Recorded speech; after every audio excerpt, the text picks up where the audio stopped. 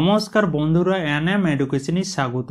আজকে আমরা 20 নম্বর মডেল সেটটি আলোচনা করব। বন্ধুরা, যারা WBCS এক্সামের জন্য প্রিপারেশন নিচ্ছ তারা অবশ্যই আমাদের এই মডেল সেটগুলি দেখো, কেননা আমাদের এই মডেল সেটগুলি ফুড সাব ইন্সপেক্টর এবং WBCS এক্সামের দিকে লক্ষ্য রেখে তৈরি করা হয়েছে। তোমরা যদি আমাদের চ্যানেলে নতুন হয়ে থাকো এবং আমাদের এই ধরনের ভিডিও পেতে চাও তাহলে অবশ্যই আমাদের ভিডিওটির নিচে যে লাল রঙের সাবস্ক্রাইব লেখাটি রয়েছে সেটি ক্লিক করে পাশে যে বেল আইকনটি রয়েছে সেটি ক্লিক করবে এবং আজকের মডেল সেটটির PDF তোমরা ভিডিওটি ডেসক্রিপশনের লিঙ্ক থেকে ডাউনলোড করে নিতে পারবে। তো আজকের আলোচনা শুরু করছি। আজকে আমাদের প্রথম প্রশ্ন, মৌর্য বংশের শেষ সম্রাট বৃহদ্রথকে হত্যা করে কোন বংশের প্রতিষ্ঠাতা হয়? মৌর্য বংশের শেষ সম্রাট বৃহদ্রথকে হত্যা করে শুঙ্গ বংশের প্রতিষ্ঠাতা হয়। কোন বংশের প্রতিষ্ঠাতা হয়? শুঙ্গ বংশের প্রতিষ্ঠাতা হয়। মৌর্য বংশের প্রতিষ্ঠাতা ছিলেন চন্দ্রগুপ্ত মৌর্য। গ্রিক লেখকদের রচনায় চন্দ্রগুপ্ত মৌর্যকে স্যান্দ্রকোট্টাস বলা হয়েছে। বন্ধুরা, এই তথ্যগুলো তোমরা যদি পারো তো একটু খাতায় লিখে নেবে, কেননা এই তথ্যগুলো কিন্তু PDF-এ দেওয়া নয়। এরপর দেখো, হিমালয় পার্বত্য অঞ্চলে 3500 থেকে 4500 মিটার উচ্চতায় কোন ধরনের উদ্ভিদ দেখা যায়? তো হিমালয়ের পার্বত্য অঞ্চলে 3500 থেকে 4500 মিটার উচ্চতায় আলপীয় উদ্ভিদ দেখা যায়। কী ধরনের উদ্ভিদ দেখা যায়? আলপীয় উদ্ভিদ দেখা যায়। এরপর দেখো, কুতুব মিনারের নির্মাণ কার্য কোন সুলতান সম্পূর্ণ করেন? কুতুব মিনারের নির্মাণ কার্য ইলতুৎমিশ সম্পূর্ণ করেন। কে সম্পূর্ণ করেন? ইলতুৎমিশ সম্পূর্ণ করেন। বন্ধুরা, ভিডিওটা শেষ পর্যন্ত দেখতে থাকো, দেখলে তোমরা বুঝতে পারবে ফুড এক্সামের জন্য প্রশ্নগুলি কতখানি গুরুত্বপূর্ণ। এরপর দেখো, একটি শিশুর দেহে সাধারণত কয়টি অস্থি থাকে? একটি শিশুর দেহে সাধারণত 350টি অস্থি থাকে এবং একজন প্রাপ্তবয়স্ক মানুষের দেহে 206টি অস্থি থাকে। এরপর দেখো, আন্তর্জাতিক ধান গবেষণা সংস্থাটি কোথায় অবস্থিত? আন্তর্জাতিক ধান গবেষণা সংস্থাটি ফিলিপিন্সের ম্যানিলায় অবস্থিত। কোথায় অবস্থিত?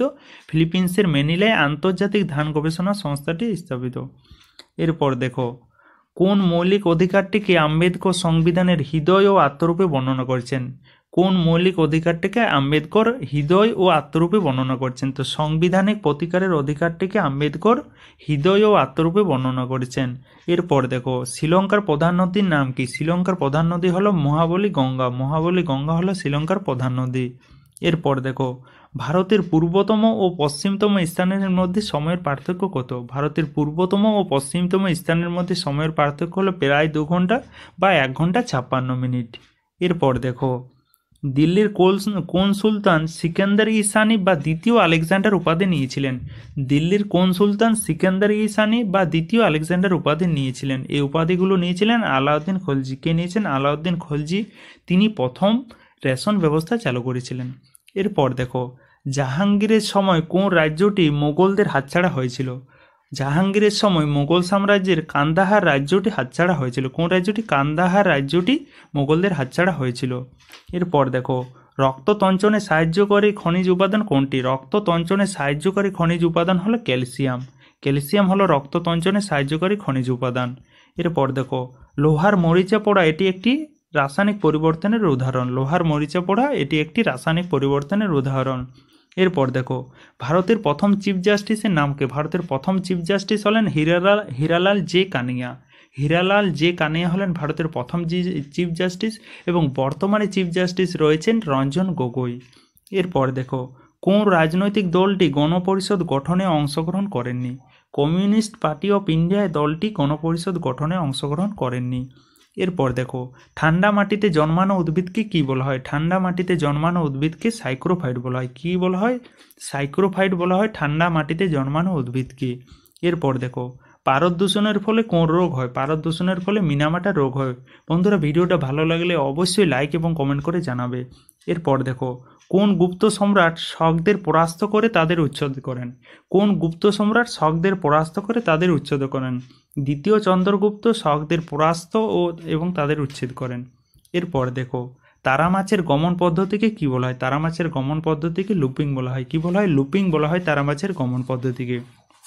এরপর দেখো, একটি অ্যাবডাক্টর পেশির উদাহরণ হলো ডেল্টয়েড পেশি। অ্যাবডাক্টর পেশি হলো ডেল্টয়েড পেশি। এরপর দেখো, হিন্দুস্তান সোশ্যালিস্ট রিপাবলিকান অ্যাসোসিয়েশন কে প্রতিষ্ঠা করেন? হিন্দুস্তান সোশ্যালিস্ট রিপাবলিকান অ্যাসোসিয়েশন কে প্রতিষ্ঠা করেন? এটি প্রতিষ্ঠা করেন ভগৎ সিং। কে প্রতিষ্ঠা করেন? Bhagat Singh Hindustan socialist Republican association প্রতিষ্ঠা করেন।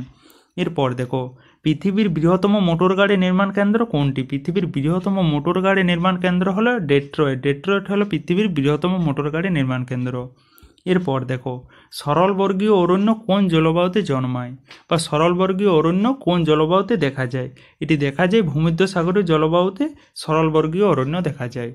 এরপর দেখো কোন বিশেষ বিলকে রাষ্ট্রপতি পুনর্বিবেচনার জন্য সংসদে ফেরত পাঠাতে পারেন না?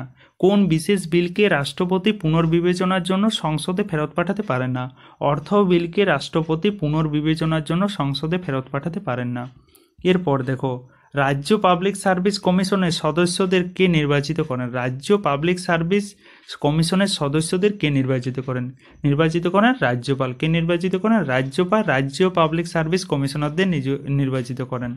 এরপর দেখো শাকসবজির চাষকে কি বলা হয়? শাকসবজির চাষকে কি বলা হয়? শাকসবজির চাষকে বলা হয় ওলেরিকালচার। ফুলের চাষকে বলা হয় ফ্লোরিকালচার এবং ফলের চাষকে বলা হয় পোমাম কালচার। এরপর দেখো নৌসেনা দিবস কখন পালিত হয়? নৌসেনা দিবস 4ই ডিসেম্বর পালিত হয়। কখন পালিত হয়? 4ই ডিসেম্বর নৌসেনা দিবস পালিত হয়। হলুদ বিপ্লব কাকে বলা হয়? তৈলবীজ বা বস্ত্র উৎপাদনের বৃদ্ধিকে হলুদ বিপ্লব বলা হয়। হলুদ বিপ্লব তৈলবীজ বা বস্ত্র উৎপাদনের বৃদ্ধিকে হলুদ বিপ্লব বলা হয়। এরপর দেখো কলের বাসি চিত্রটি কে অঙ্কন করেছেন? কলের বাসি চিত্রটি রামকিঙ্কর বেইজ অঙ্কন করেছেন। কে অঙ্কন করেছে? রামকিঙ্কর বেইজ অঙ্কন করেছেন। এরপর দেখো ভারতের পরমাণু গবেষণার জনক কাকে বলা হয়? ভারতের পরমাণু গবেষণার জনক বলা হয় হোমি জাহাঙ্গীর ভাবাকে। হোমি জাহাঙ্গীর ভাবাকে ভারতের পরমাণু গবেষণার জনক বলা হয়। গাগর কোন রাজ্যের প্রচলিত নৃত্য? গাগর হলো হরিয়ানার প্রচলিত নৃত্য। কোন রাজ্যের? হরিয়ানা রাজ্যের প্রচলিত নৃত্য হলো গাগর। এরপর দেখো জাপানের মুদ্রার নাম কি? জাপানের মুদ্রার নাম হলো ইয়েন এবং জাপানের রাজধানী হলো টোকিও। থ্যাংক ইউ বন্ধুরা ভিডিওটা শেষ পর্যন্ত দেখার জন্য। আমাদের চ্যানেলের তরফ থেকে সমস্ত ফুটের পরীক্ষার্থীদের রইল বেস্ট অফ লাক। তোমরা ভালোভাবে পরীক্ষা দাও, পরীক্ষার সময় একদম তাড়াহুড়া করবে না এবং এডমিটে যে সমস্ত জিনিস নিয়ে যেতে বলেছে সেগুলো দেখে শুনে নিয়ে যাবে। ভালোভাবে পরীক্ষা দাও। Thank you.